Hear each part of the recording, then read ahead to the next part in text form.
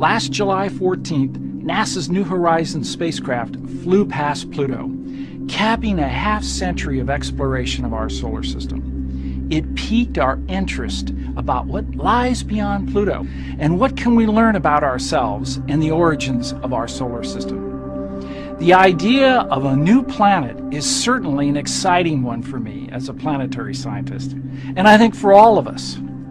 The January 20th paper in the Astronomical Journal is fueling our interest in planetary exploration and stimulating a healthy debate that's part of the scientific process. I couldn't be more pleased about what's happening. You know, it's all about starting the process that could lead to an exciting result. A whole new planet on the other side of Pluto. It's named 2012 VP 113, jokingly dubbed Biden. Get it? Corey Powell's editor-at-large for Discovery Magazine in studio. How you doing, Corey? VP Biden. Right on. There we go. Correct on that. Two images show you. This is the arrow obviously pointing to it. But there are three dots on here. One is red, one is green, one is blue. Right. What's significant? So this is the actual discovery image. Basically, two astronomers were looking one little patch of sky very, very far away, looking for exactly this kind of thing. Stars don't move. Planets or anything that's like a planet does. So this is color-coded. This is what they saw on different nights. They're looking for one thing moving. They color-coded it to show that all these stars are staying still. This thing is moving, and the way it's moving... So this is just one... It's one object, color-coded. Is Pluto on this? Pluto's in a whole different part of the sky. So this is way out there. This is way out there. This is more than twice as far away as Pluto. Unbelievable. Why does this matter, Corey? Well, there are two ways you can look at it. I think I look at it first of all as an exploration question. That we know where we are on Earth. We've mapped our planet. Our solar system is still terra incognita. It's full of surprises. This object is something that astronomers said shouldn't even be there. There's a whole other solar system beyond the planets that we know that are full of these things that are sort of planets, sort of comets. Some of them they call dwarf planets. That's what they're calling this one. What we're seeing is we're seeing our neighborhood. We're seeing what's around us. And then the second part, we're seeing where we came from. Mm-hmm. We're seeing where we came from. Mm-hmm.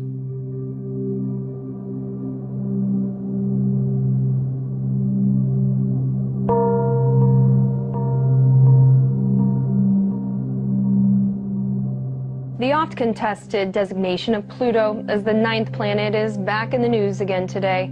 The California Institute of Technology published a study claiming they have discovered a true 9th planet beyond Pluto. For the first time in 170 years, evidence of this 9th planet was found on the far edge of the system. Astronomers at the California Institute of Technology have not directly seen it yet, but they think it's up to 10 times bigger than Earth and 20 times farther away than Neptune. Two scientists at Caltech say they've discovered a 9th planet in the outer corners of our solar system. It's pretty exciting to know it's out there and waiting to be found. 2 years ago, we realized that there was something funny going on in the outer solar system. What these orbits are showing us, they're showing us sort of a gravitational one-way sign towards the existence of an additional body. These researchers say for the last 13 years, a handful of objects have been found by other astronomers, and all of these objects swing in the same direction. That can't happen by chance, so we knew something funny was going on. Many may remember Mike Brown for his role in demoting Pluto as a planet about a decade ago. What's the evidence that it's there? So the evidence is that we can look at objects orbiting around our solar system and figure out why their motions are the way they are, because of the gravitational influences of everything else around. So we looked at a small group of objects newly discovered and realized we couldn't actually completely understand their motion. However, if we insert into the equation about that an object about the size of this planet 9, everything then worked out perfectly.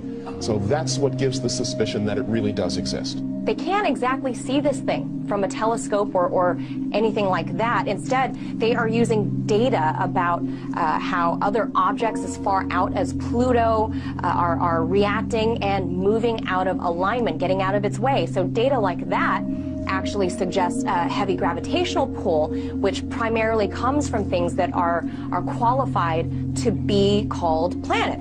But they do have two giant telescopes on two different continents searching for the physical evidence of this thing's existence. Right now, the best that they can say is that something really, really, really big beyond Pluto exists because space rocks are moving out of the way, as well as it's causing misaligned positions among the outer planets. The orbit of other celestial bodies seem to be responding to something. What that is, nobody can actually confirm just yet. It's so far away that even though it's big, it's very, very dim and it'd be very tough to spot with a telescope. I'm also fascinated at the idea that this planet could be so far out there and still our sun be the mass that is keeping it in the gravitational pull of our solar system. Right, yeah, but no, it's true. That's incredible. And so there was a thought at one point from scientists that when they thought that there was something beyond Pluto, that it might have been all the massive objects floating in the Kuiper Belt, but it's not. Right, so all those objects are out there and they have a lot of mass, and originally the scientists said, look, a planet is such a crazy idea, maybe it's the Kuiper Belt itself that's pulling it on itself and making these orbits look funny. And they ran simulations and they tried to make that work and it didn't work. It just didn't work. There's not enough stuff out there. So you don't see it, but you said it's all about the numbers. So two scientists are playing around with numbers and they think what? They think, this doesn't add up. Yeah. We need to ask some other folks to take a look at this for us and tell us if we're crazy. And sure enough, that's what they did. The Caltech astronomers looked at the number and said, you know that idea about there being another planet? That's not a crazy idea. It looks like it's really possible. So now what they'll do is they'll let this information out to the rest of the astronomical community to try to help figure out what's going on, to make sure that everything's correct. And now they'll also do the observations. And some have already stepped forward to say they're convinced. Well, yes, they are pretty well convinced now. They need the visual evidence to back it up because, as I said, the numbers don't lie. But the critics of this study say that it's possible that this large body is simply an ancient core of a gas giant that was ejected out to the farthest reaches of the solar system thousands and thousands and thousands of years ago. What does this tell us about our solar system? Well, one thing it tells us is that we don't really understand it as well as we thought we did.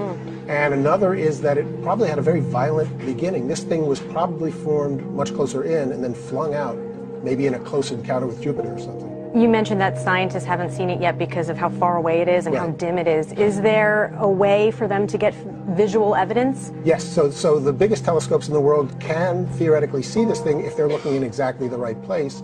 And with the publication of this new paper today, they are now going to start to look in earnest.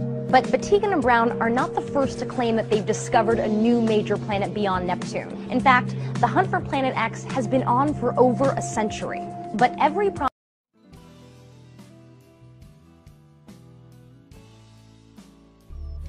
The story of a famous French astronaut delivering a terrible warning during a suicide attempt nearly a decade old.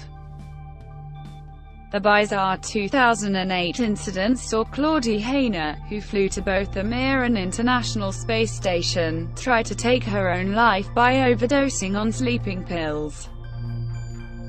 According to media reports at the time, Hayner exclaimed to those who found her, "Earth must be warned," and then fell into a coma. Fortunately, the former astronaut was able to be saved and ascribed the strange event to what she called burnout syndrome. However, the story went on to become a recent puzzle in UFO lore, with researchers pondering over Hayner's outburst and what exactly it might mean.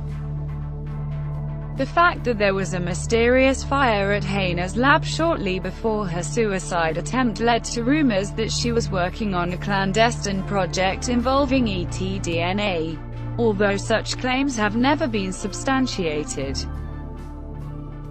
Despite the rampant speculation behind the event, it appears that Hayner has never stepped forward to clarify or debunk the conspiracy theories which arose from her breakdown. To conspiratorial minds looking for hidden hands pulling invisible strings, the sudden resurfacing of an 8-year-old story about dangerous ETs conjures the question of why it is suddenly being reported again now, and if, perhaps, the powers that be are sounding an alarm to those who might hear it.